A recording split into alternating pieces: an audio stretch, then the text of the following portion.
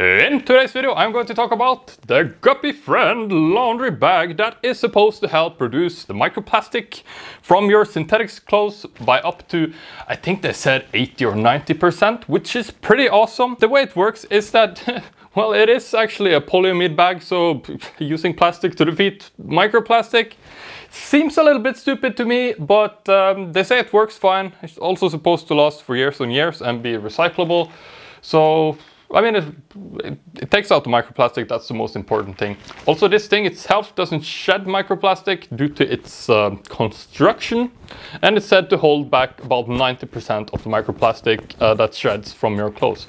Yeah, actually your synthetic clothes, they shed a lot of plastic when you wash them, and that's plastic goes into the water and into the fish, and then you fish it back up and eat it, which is a particularly big problem for me since I live here and I do a lot of fishing outside. Yeah, it's a pretty cool concept. I think it's German. I think it said it was made in Berlin. Ich bin eine Berliner. Not as funny as ich bin eine Hamburger, but I digress. Yeah, it's pretty cool. It was pretty expensive, about $30, and you can see you can fit quite a lot of clothes in here as well. The thing I was thinking about this thing is that it seems like something that would be marketed at somebody who likes to make their own reusable toilet paper. But after having tried this thing out for a few times, it has grown on me. The thing I like the most about it is that it protects the clothes in the same way that a laundry bag would, just that it also absorbs all the microplastics. So it's pretty cool, like 2-in-1 combination thing here. Now, the one thing I don't really like that much about this bag is that you can only wash it at 40 degrees Celsius or about 103 Fahrenheit, which is not as high as you would wish for, but I guess it is plastic. Also, you can dry it, obviously. You need to take the clothes out if you want to use a dryer. Also, you can use a drying rack, of course. That's more friendly as well to the environment. I do like it. I will say though that it was expensive and perhaps a little bit self-defeating in that it is so much plastic. But I figured I could show you how you use it. So you just close it up like this. Let's pop it into the washing machine here, like that. Now, like I said, they recommend that you only fill it 2/3 of the way.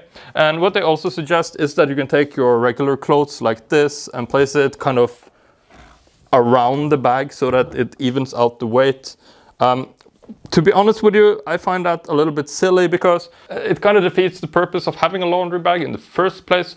But since this is aimed to reduce microplastics, I guess it is pretty cool. So this is how they recommend that you do it. I've preloaded some detergent. That is one thing to note as well. Plastic containers for your laundry detergent and fabric softener are still there, but at least it's not microplastic that goes directly into the sea, I guess. I've been experimenting a lot with these sheets lately, laundry sheets. I can do a video on that in the future, and I can also link it down below this video actually. Now, they say max 40 degrees. I'm gonna pop on the synthetic cycle here, and it goes to 40 automatically, and it is as simple as pressing start here, and I'm going to show you the results afterwards. It's pretty cool how much microplastics you can actually find inside the little edges along the bag.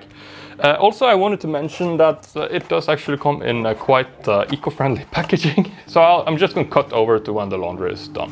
Ooh, okay, I'm back.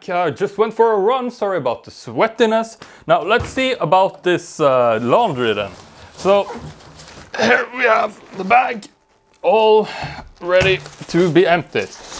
So, I wanted to show you here how much microplastic actually collects each time. You need to bring it inside out like this, all along these edges. And here you can see the results.